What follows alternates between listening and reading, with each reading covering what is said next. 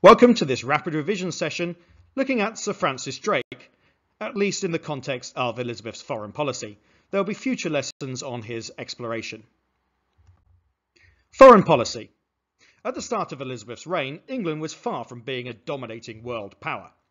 Both Spain and France had bigger populations and more wealth to play with.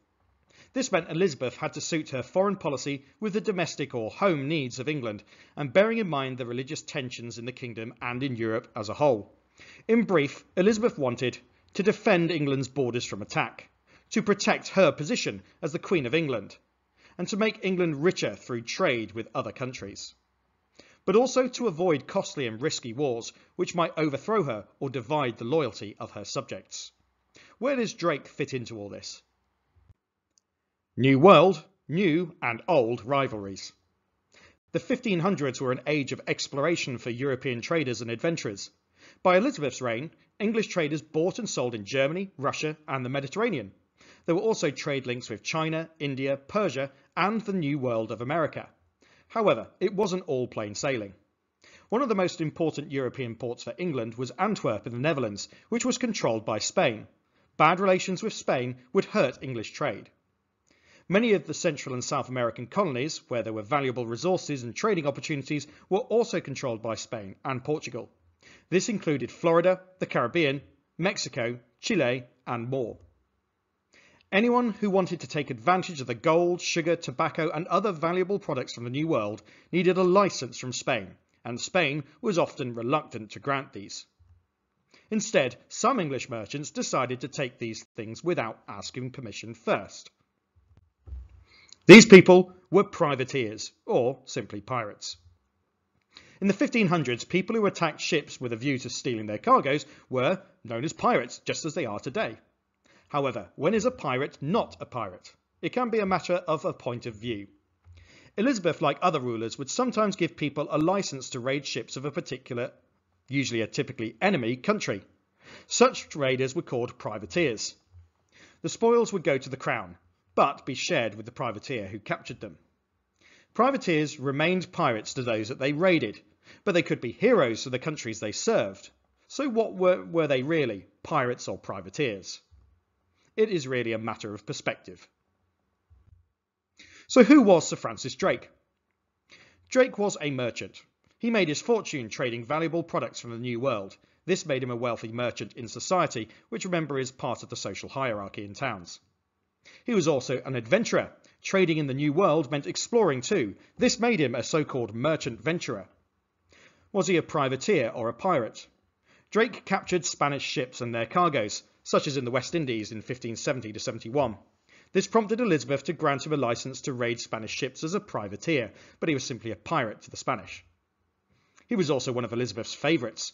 Elizabeth invested heavily in Drake. This paid off. His Panama expedition got £40,000 in silver, a truly colossal amount in today's money. Although an attempt to improve relations with Spain meant he wasn't celebrated on his return in 1573, Elizabeth was privately very impressed. Drake was also an explorer. In a future video, I'll have a more detailed look at his 1577 to 80 voyage, which included a circumnavigation of the globe. This was very dangerous. Of the 5 ships that set out, only one, Drake's Golden Hind, returned. He was the first Englishman to go all the way around the world. But he was also a warrior. In his 1577 expedition, Drake repeatedly raided Spanish settlements in the New World. He would later raid the Spanish fleet at Cadiz in 1587. He was also a leader in battles against the Spanish Armada in 1588, which again will get its own video soon. Here's a summary of Drake's achievements. Drake's raids understandably infuriated Philip II of Spain, and delighted Elizabeth. When he returned from his circumnavigation, he did so with about £400,000 in Spanish treasure. I mean, that's a simply staggering amount. That's about the same as all the tax takings for the entire country for a whole year. Some of this paid off investors in the voyage, but it also provided valuable funds for Elizabeth's cash-strapped government. He also brought back tales of adventure, with daring and even piratical raids on Spanish settlements in Chile and Peru, as well as up the Atlantic. He also gained fame. Elizabeth knighted him on the deck of Golden Hind, again much to the fury of Philip, who felt that he was a common pirate. He also established territories. Drake established a region on the American west coast north of California, calling it New Albion and claiming it for the Queen, although of course he never settled there. So what's his importance? As well as fame and fortune, Drake's actions had wider effects.